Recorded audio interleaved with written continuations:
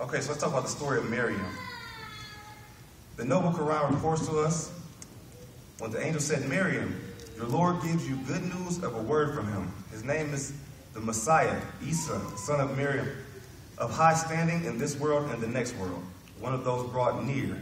He will speak to the people in the cradle and when full grown, and will be of the righteous. So Isa alayhi salam spoke to the people in his youth and in his adulthood. The angel Jibril was the messenger who brought this revelation to her, and she did not see him in his natural form. She saw him in another form. He came to her as a human being. Angels have the ability to do this, okay? Okay, Jibril, peace be upon him, took the form of a well-built, fully mature man because she would have been unable to look at him in his true form. The Almighty says, recall, in the book, Miriam is a surah in the Quran, when she withdrew from her people to a place towards the east and screened herself away from them. Then when we sent our spirit to her and took on her the form of a handsome, well-built man. Okay? So when she saw in front of her a young man of handsome form and beautiful countenance who had pierced her veil to reach her, she thought that he meant to do her harm. She was chaste and pure as Allah had brought her up. Therefore, she sought refuge with Allah to protect her from him. She said to this angel, or to this man that she didn't know was an angel at this time, she said, I seek refuge from you with the All-Merciful if you are God-fearing. So if you're listening, she said, I seek refuge from you. I seek refuge from you with the Almighty, the All-Merciful, if you are God-fearing. So this correlates to the people who don't understand that Allah means God, but God means Allah. And Allah is his best name. So he said, if you are God-fearing, do not come any closer. I seek refuge with the Almighty. And she was a pious woman and a humble woman and a beautiful servant of Allah. He said to her, I am but your Lord's messenger so that he can give you a pure boy.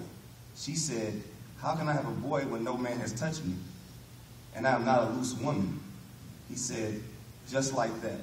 Your Lord says, this is easy for me, so that we can make him a sign for mankind and a mercy from us. It is a matter already decreed. So he came to give her this information.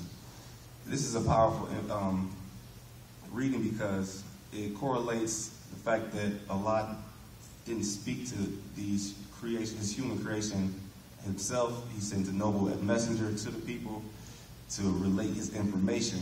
And this is one of his best angels, one of his most noble angels. Jibril is of high status and is very high in importance and rank before Allah. Okay? So I'm going to wrap it up pretty shortly. But I want to also relate the information that the angels have been present throughout all the stages of creation, performing some duty. So angels have been around for very long times, even before the creation of the first human. Okay? And even so, they are there when we are in our mother's womb. An angel was there, breathing a soul into us. They are there every day, reporting to Allah our deeds.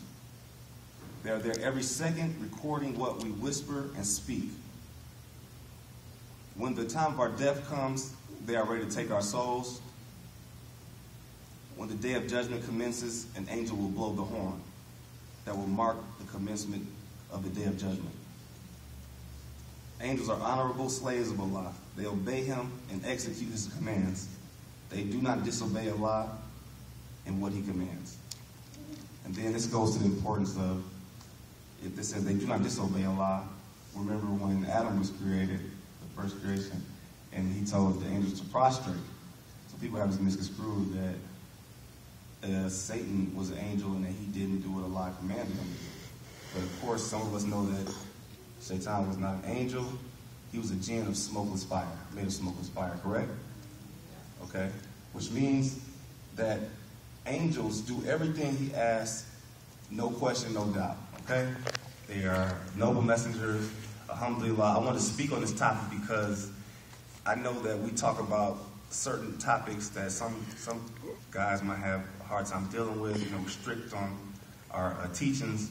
But some things we got to get out of our realm so we understand the reality that we're living in. So at this time right now, it's angels right now recording the gathering that we're in, letting Allah know, inshallah, that we're in the merciful, the best of places, because Allah said that the mosque is the best of places. Because what's going on? His remembrance, His worship, and the best of people are in the mosque, alhamdulillah. So may Allah reward everyone for coming out tonight and bless them in many ways beyond our imagination and bring us to a place of the most beautiful and most noble of states. And inshallah, I pray that we are all together in the heavenly abode. And I'm going to let Amir say a last word. Thank you, Jamil. So that was very relative to everything I said. It encompasses everything because the angel Jibril brought the revelation down to Prophet Muhammad sallallahu alaihi wasallam, which the deen that we practice to this day. He says that this deen is perfect. It is the way of life for mankind. So you stay true to your heart. You make your heart strong. You make your body physically strong. You make your brain strong. Make your heart strong. Makes your soul feel good. You can't endow in this worldly life. You want to get to the afterlife. This is temporary. The afterlife is forever. So inshallah, y'all get the Jannah. Alhamdulillah. Amen. Keep coming to the mosque every time we get a chance. This is here every Monday and Thursday. Thanks to brother right here sitting with the phone recording. I hope y'all get the good with it. And the Queen brought us all food. Y'all came to eat together like we're supposed to do. And good people, pious people. Alhamdulillah. May Allah reward you. And I'm gonna cut it. I'm gonna say one last thing.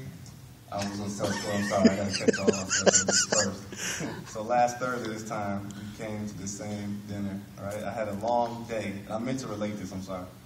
So when the angel Jibril came to Prophet Muhammad sallallahu alaihi wasallam, first thing he told him was to read. Now we know that Prophet Muhammad didn't know how to read at the time, all right?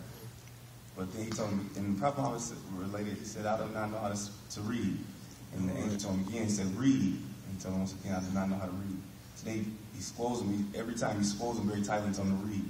So the magnificence of this is that if this angel told this prophet Muhammad sallallahu alaihi wasallam to read, it's your duty to seek knowledge through reading. We have eyes to see with. Alhamdulillah, some people don't have that opportunity to do that.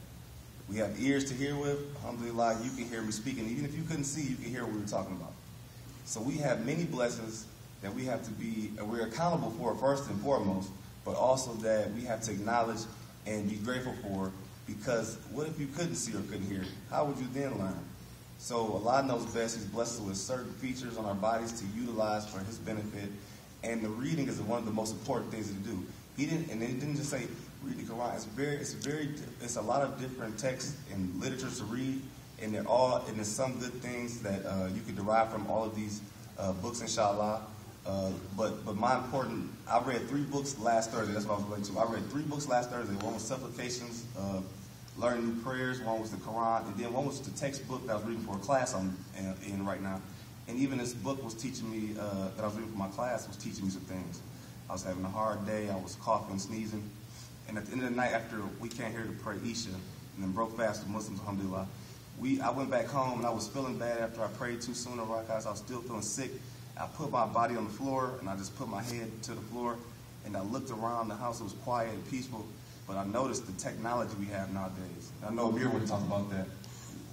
We have the TV, the television, we got the computer, we got our iPhones and digital gadgets. We got so much technology. See, the Prophet Muhammad didn't have this back in his day, so we have to revert back to the way he thought. We have to keep distractions out of our mind so we can develop a likeliness to this book, the Quran, inshallah. The best book to teach you how to be the best of people. So sometimes you got to cut all that stuff off and get back to what the angel Jibril told Prophet Muhammad sallallahu alaihi wasallam. Get you to read. This is for the young guys. I know the older guys probably understand this, but this is something that we teach ourselves and the youth, the people younger than us. Get them in